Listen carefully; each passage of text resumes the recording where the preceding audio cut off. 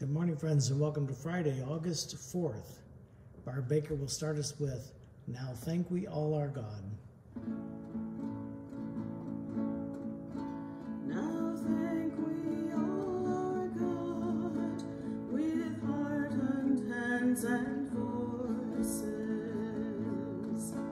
who wondrous things has done, in whom the world rejoices,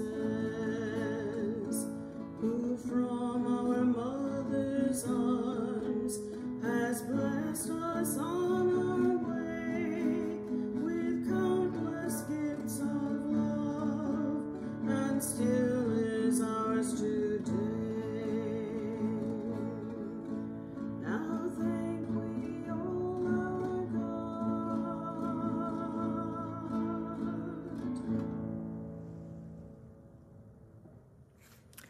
Friday's devotions found in the Upper Room Discipline, written by Angela Denker.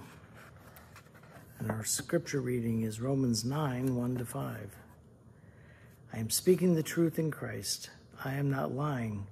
My conscience confirms it by the Holy Spirit. I have great sorrow and unceasing anguish in my heart, for I could wish that I myself were accursed and cut off from Christ for the sake of my own people, my kindred according to the flesh. They are Israelites, and to them belong the adoption, the glory, the covenants, the giving of the law, the worship, and the promises.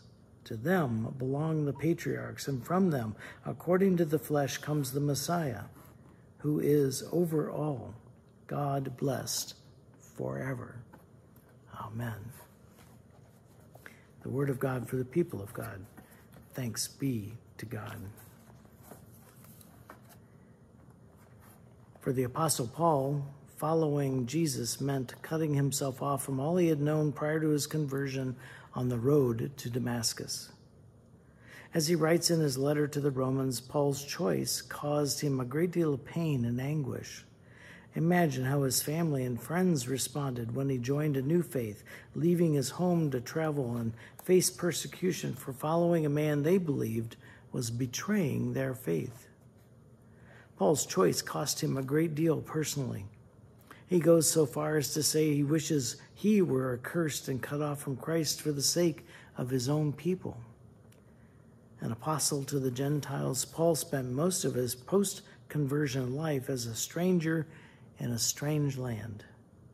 He was separated from his family and friends who viewed him as a betrayer and as an apostate. In the lands of the Gentiles, he faced scorn and ridicule for his Jewish heritage.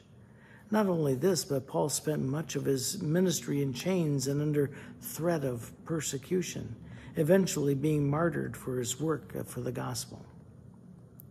He never could have known how his letters would become immortal, stretching around the globe for millennia, influencing generations to know Christ and him crucified.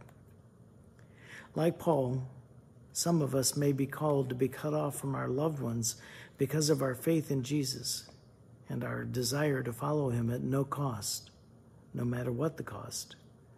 In doing so, may we know that though the road ahead is not easy, we are in good company. We should travel this path with great humility and prayerfulness and love, with respect for what lies behind and in front of us. Let us pray. God, you call each of us to places unknown. Give us patience, courage, and connection to other weary travelers so we can continue to follow you. Amen.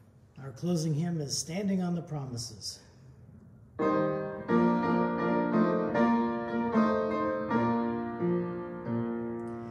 Standing on the promises of Christ my King, though eternal ages let his praises ring. Glory in the highest I will shout and sing, standing on the promises of God. Standing on